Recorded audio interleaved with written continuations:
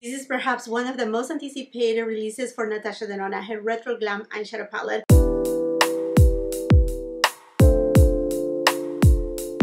Which is inspired by her mini retro palette, this tiny friend that launched a couple years ago. And I remember when it launched, a lot of people were like, wait a second, we get a mini, but there's not a companion, because we're used to see NATASHA DENONA releasing first a regular size palette, a midi size palette as this one, and then a mini palette. So everybody was like, wait a second, we want to see more of this color story. And oh, if she made us wait for a long time. And this palette became available, well, first on NATASHA DENONA's website. I will be leaving all the details where to find this palette, the rest of my makeup, absolutely everything will be on the description box below, along with the links for your convenience. But the last day of the Sephora Holiday Savings event, it launched. And if you are not yet subscribed to my channel and you have been watching me, perhaps this is the first time or 2, 3, 4 times, and you're just coming and going, I highly suggest you to go ahead and subscribe to my channel. Make sure you ring the post notification bell, not only because you don't want to miss any of my uploads, but because I also post on my community tab whenever there is a new beauty makeup related release, news, etc. And if you are not too much to be here on YouTube, but you're on Instagram, I will highly suggest you to go ahead and follow me on Instagram too. Hey, it's Jacqueline is my handle, because on my IG stories, I usually post, okay, there's a new launch, something came back in restock, etc. So it is a really, really good way to stay in communication and stay on the know when things are dropping. Anyhow, my friends, to what you came for, this baby, the Retro Glam Eyeshadow Palette, a midi palette, 15 different shades, 24 months shelf life, made in Italy. It costs $69, and you have to see this beauty. Oh my goodness.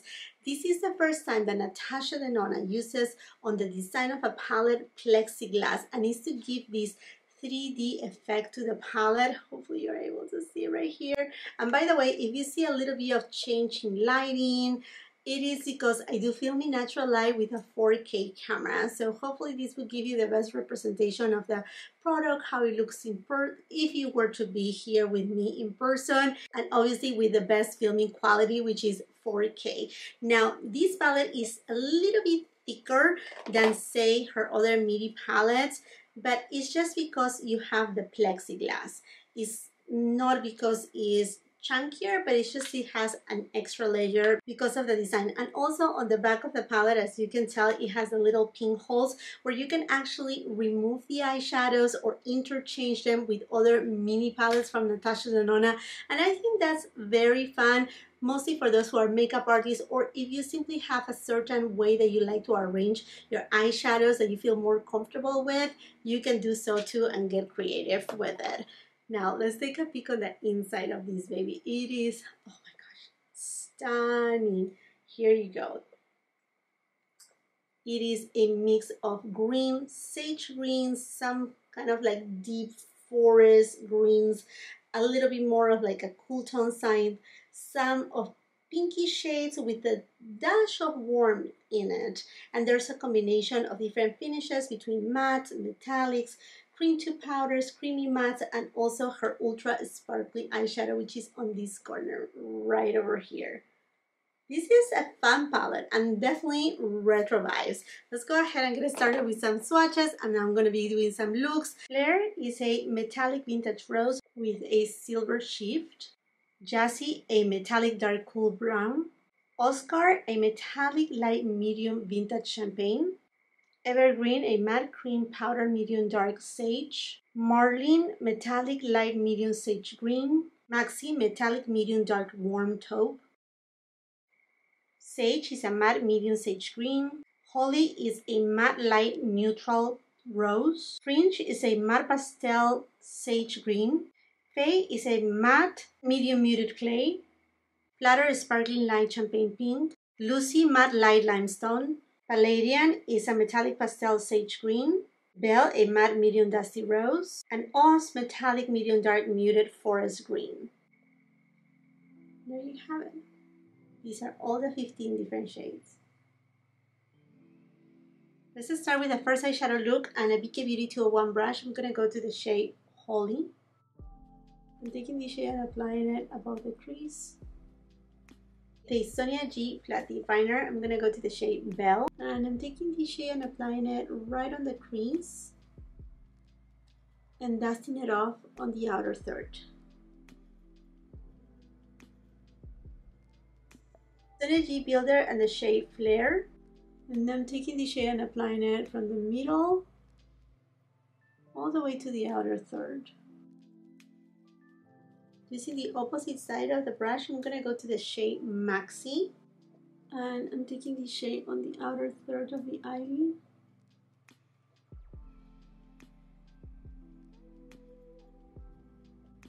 I'm just diffusing it. Smith 253 brush, and I'm going to go to the shade Flatter, and I'm going to take the shade and applying it inner corner all the way until it meets with the other pinky shade. On my lower lash line, I'm going to go with the shade Belle, and I'm just going to go ahead and diffuse it. With a SONIA G Flat Definer, I'm going to go again to the shade Maxi, and I'm taking this shade and just making it a little bit deeper, this area. I went ahead and applied some falsies. Also, I added a little bit of bronzer, blush, lipstick. Most of things are from NATASHA DENONA, but again, all the products will be in the description box below. And this is the look. Now, I feel like it's missing something, so I'm just gonna go ahead and go for this green called Palladium. And I'm just gonna apply it right on the center. It kind of mixes that fusion of the green with the pink. I feel that this looks super pretty. I'm gonna redo a little bit the liner. I'm just gonna retouch the liner here.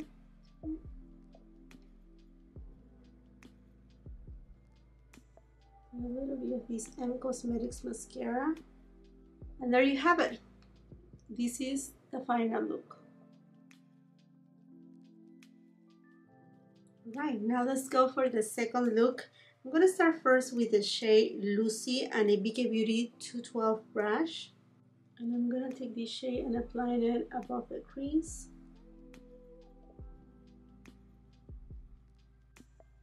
What a beautiful shade. This and that shade all over the lid, and so pretty. BK Beauty Mini Booster and the shade Fade.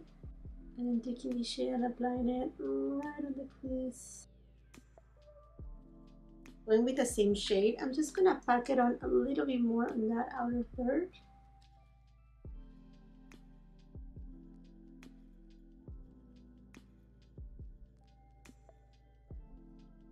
REPHR #1 brush, and I'm gonna go to the shade Jassy. And I'm gonna take this shade and apply it on the outer third.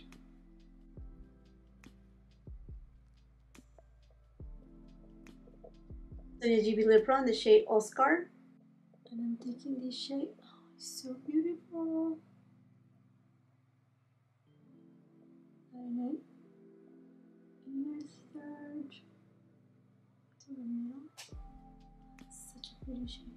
I'm not 100% if to go with the shade Marlene or the shade Flatter. The middle of the eyelid. These shades, both shades are so pretty. I can integrate this shade here right in the middle. So I decided to go with Marlene. So pretty, super delicate. I mean, definitely you could have gone with this shade, but I think we can take it a little bit more full time too. And this REPHR #28 brush and the shade Lucy. I'm taking this shade and applying it on the lower lash line. SONIA G Flat Definer and the shade Jassy. And I'm taking this shade and applying it on the lower lash line, but more on the outer third. REPHR 03 brush and the shade Flatter. Taking this shade on my inner corner and also on my brow bone. I'm gonna do the same thing on this side too. Okay friends, lashes are on, and this is my second eyeshadow look. I feel that it's very sophisticated. It has that hint of green, but mostly it's taupe and champagne. So it's nothing like too much. It's nothing like, oh my gosh, look at all these colors together. I think both looks turn out really, really pretty and very elegant, very much for the season. Let's go now for the third eyeshadow look. I'm going with a Sonia G Classic Crease. I'm gonna go to the shade called Fringe. And I'm gonna take it above the crease.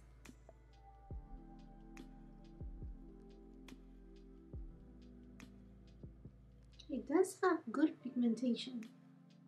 I was thinking perhaps this will not give me enough pigment, but it does. Sonia G Worker Pro and the shade Sage, which is a matte shade. I'm taking this shade and applying it on the outer third. This is a beautiful shade. Oh, I'm so in love with this shade. It's so pretty. And it doesn't look dusty. REPHR 13 brush and Evergreen. And I'm just taking this shade and applying it on the outer third. Deepen in all this area. Sonia G Builder Pro and the shade HAUS. Just taking it right here, kind of like almost towards the middle of the eyelid. I'm gonna create kind of a little bit of a gradient. Smith 253 brush and the shade Marlin. I'm taking this shade and applying it from inner corner all the way to the middle of the eyelid. Oh, that's so pretty. Icy and minty. I'm gonna go to the shade Palladium with my finger. I'm just gonna apply it right on the center of the eyelid. Such a beautiful shade, super icy. REPHR 03 brush in the shade Flatter. Taking it on the inner corner, and also I'm just gonna drag it and just kind of like create a line, like an arch that is gonna start to fade away as it goes on the upper side. Taking also Flatter on my brow bone. Onto the shade Lucy with a Sonia G Mini Booster. I'm just going to use this shade as to buff the edges. BK Beauty 204 brush and the shade Fade. I'm taking it on the lower lash line. Sonia G Flat Definer and Evergreen. And I'm taking this shade and applying it very close to the lower lash line too. Going next with the shade Jassy. I'm taking it on the outer third. Just want to make it a little bit more smoky. And here you have it. This is my third and final look with the Retro Glam Eyeshadow Palette by NATASHA DENONA. Going into comparisons, I mean, we have to compare it to the Mini Retro Palette, which was the inspiration for this palette. And I have gone ahead and swatched the 5 different shades. I have gone ahead and swatched the 5 shades right over here. And definitely there are no repeats. I mean, we can see the inspiration definitely, but the good thing is, again, there are no repeats between the Mini Retro and the Retro Glam palette. Now, I do have a palette though that has this kind of same color story, but it's just a quad, and it is by Tom Ford Soleil et Lune. One of my favorite palettes. With this palette, I mean, it's just a quad and you can create the most mesmerizing looks. Now, this palette is not available anymore. It was part of the holiday collection. It was 2020 or 2019. Just gonna go ahead and give it a quick swatch.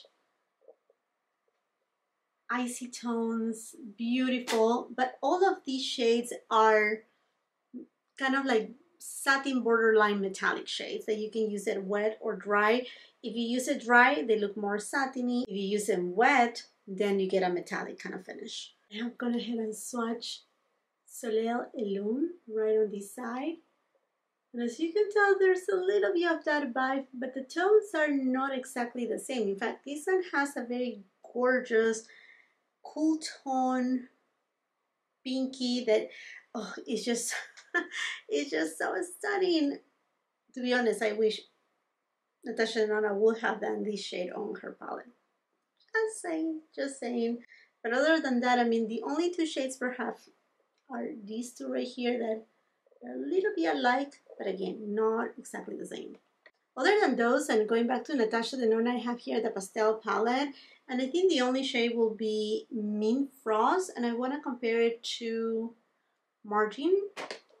This one is more pastel. I'm going to compare it no matter what. So this one is Mint Frost, and this one is Brisk. This one, Adriatic, is a lot more punchy. It doesn't have anything to do with this Retro Glam palette. So here you have it, right next to Martin. This is deeper, you see it? And then here it is the other shade, which is more pastel. I'm just gonna swatch it right next to, this is Fringe. So this one right here is Fringe from Retro, and the one from Pastel is Brisk. This one is Brisk. So those are the only two from the pastel palette. In fact, like, if we look at just the creams and a little bit like even this kind of like melony tone, it's kind of like this is the vibrant sister, the one that wants to go parties all the time, and this one is the more, you know, sophisticated, calm, put together kind of sister. Now let's do a quick comparison with the Retro palette. Completely super different. I love this palette. Don't get me wrong. I know a lot of people were like, wait a second, but this doesn't have much to do with the mini Retro, but it's a gorgeous palette nonetheless. And if there's anything to compare, oh my gosh. Perhaps let's do this shade. This and this shade. No, there's more warmth to them. Let's do it right here. That's deeper. Yeah, that's deeper too. And then this shade right here, I'm just gonna put it right here. That's more brown in tone. So definitely Retro doesn't have anything to do with Retro Glam. And in terms of the Glam palette, again, the same thing happens. I think it's mostly looking at the taupey tones more than anything, like this shade, also this matte shade over here perhaps. This one is way lighter, and perhaps this shade. Let me just swatch these ones first. It's too deep. That's more brown, more beige. Okay, these ones, they are actually a little bit more alike. Not the same though, but just a little bit more alike. And then I'm gonna swatch this shade here. And I wanna compare it to the shade Flatter. Now, for Flatter, it's another formula. This one is a metallic formulation. Flatter is more like a sparkly, shiny formula. And the last one will be this beauty, the 28-pound palette, green brown eyeshadow palette. Wow, this palette, so pretty, majestic, so heavyweight too. And this one to me has a lot in terms of like a retro glam kind of vibe. In terms of the shades, I feel like the shades here are a little bit deeper. The green tones are deeper, and some of them even a little bit more emerald, while the retro glam keeps itself sage and toned down and cool tone. I'm just gonna swatch a few so you can see them. And then you have again the taupes, perhaps are the ones that you'll find some similarities.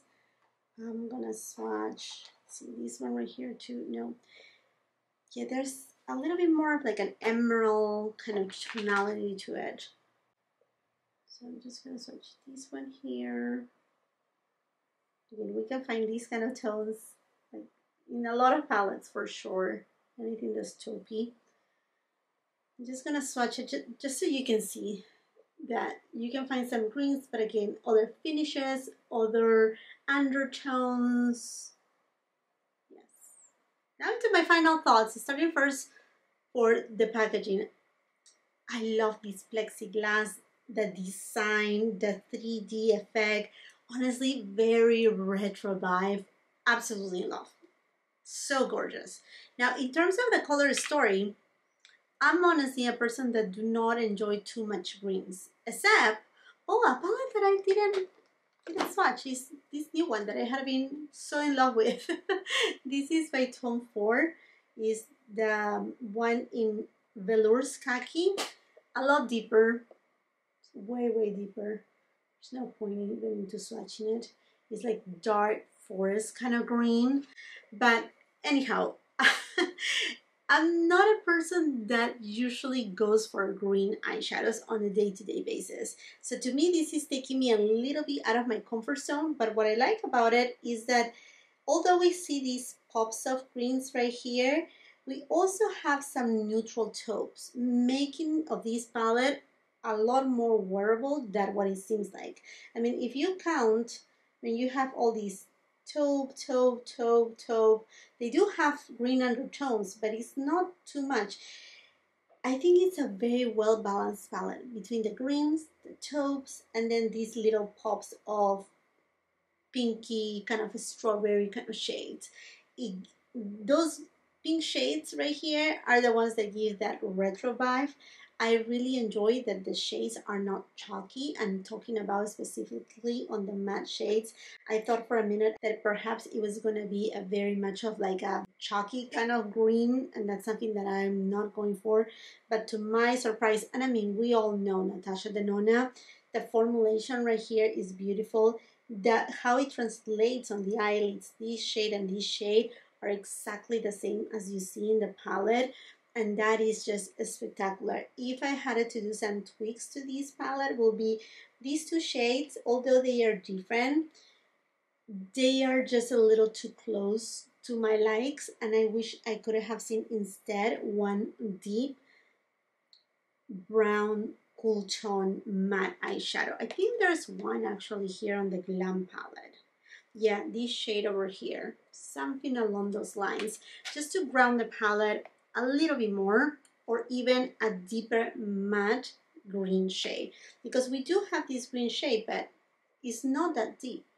It doesn't give a lot of depth to the palette, so I find out myself trying to go to this shade Jazzy to make it a little bit deeper. Not that you have to, but I think that would have been a little bit nicer. And another thing are these shades, the pinky shades. Although I understand the concept of the palette, I personally will use them completely separately from the green shades. To me, although yes, it's a retro and that's what it's meant for, to give this retro vibe, for some reason, I rather, like for example, when she came out with the actual retro palette, I like this kind of tone. Like it's more, it's not so pink, it's not so peach, it's very neutral. Yeah, it's more neutral. Even in fact, it's not even peachy at all. These ones, they tend, I mean, they lean a lot more pinky in tone. And that's something that, I mean, I'm not too convinced about it for this palette. And if so, I love this kind of shade. This shade is beautiful. You see, it looks dark on the palette, but look how it translates on the finger. And then when you put it on, it has, oh, it has this beautiful sheen. It reminds me, if you have the Westman Atelier highlighter in Peau de Pêche, it's just that kind of shade. So it's a little bit more neutral. That's the only thing that I wish these shades over here would have been a little bit more neutral, although I understand the concept, and like I said, I will use them no matter what, but I will use them mostly with this kind of shade, with the taupey shades, with these two shades right here, not too much combining them with the green shades. That's just me personally. Now, I love the versatility of this palette too, because you can do an all monochromatic eyeshadow look with the green tones like I did today, or just use the taupey tones alone, or just the pink tones alone. So there's a lot of things that you can do with this palette. I really love, like for example, this quad right here, or using just these 6 shades over here too. I mean, there's so much that you can do about it, and it's just a beautiful palette. It's very unexpected, and I love that you can create even those icy tones, ideal for winter time. To me, definitely this palette, I don't know why it was launched right now. I assume perhaps because of the leak of the palette, there were a lot of pictures out there already in so many different places that it was completely spoiled.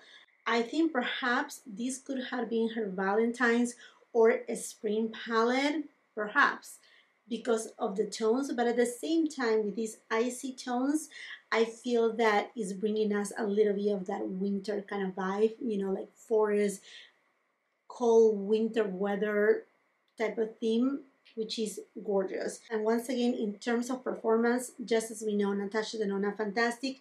If I had a little bit of fallout, has been with this shade, Jazzy, and also with the shade Flutter. I will suggest to use either your fingers or use a brush that is a little bit wet to apply it, because this shade, because it has so much sparkles, it can be a little bit crumbly. It's gorgeous, but it can be just a little bit crumbly. Anyhow, my friends, this makes it for this video. I hope that you found it helpful, informative. If you haven't done so yet, I want to invite you to subscribe to my channel. Make sure you ring that post notification bell so you miss any of my uploads. It will be amazing if you can come and follow me on my Instagram and my TikTok. My TikTok handle is a little bit different than my Instagram and YouTube channel, which are Hey It's Jacqueline, and TikTok I'm Hey Jacqueline. And if you like this video, do not forget to give it a thumbs up, share with family and friends. And if you're not done supporting this girl, I will be leaving a couple other videos right here. Bye bye.